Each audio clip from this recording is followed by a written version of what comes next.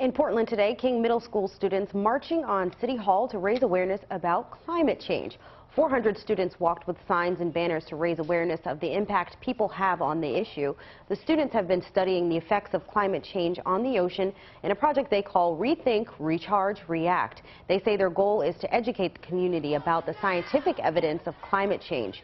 It was timed with the UN Conference on Climate Change happening right now in Paris. I mean, we're the next generation, and we're going to have to clean up the mess. So if they kind of have to listen if we're going to keep the earth healthy. This is one of the ways that we can participate in our process to make sure that change happens, and we have some power here. And showing our kids that we have power is incredibly important. The kids say they'd like leaders and decision makers in Portland to set a goal for the city to run on 100% renewable energy and for people from Portland to reduce their carbon footprint.